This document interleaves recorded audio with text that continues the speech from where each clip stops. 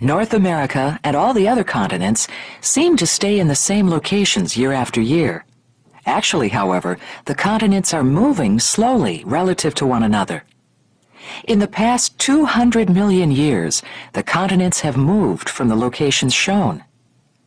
The theory of plate tectonics accounts for this movement.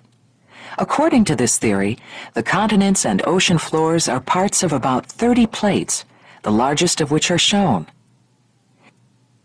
Each plate consists partly of crust, the outermost layer of the Earth, and partly of mantle, a thick layer of hot rock.